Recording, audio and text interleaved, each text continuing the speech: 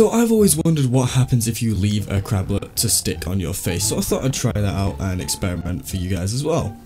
So I let the little dude jump on my face and see what he can do, and first of all I realised he's exactly like a VR headset. You can see into this really strange room that I have no idea where it is or what it has to do with the thing, and apart from that he seems to just drain your health very slowly. So to be honest, nothing that special. It's kind of a cool little Easter egg thing that they do, but to be honest, you're better off just popping a pistol cap straight in his head. Anyway, crablets, still useless, and I'll see you guys later.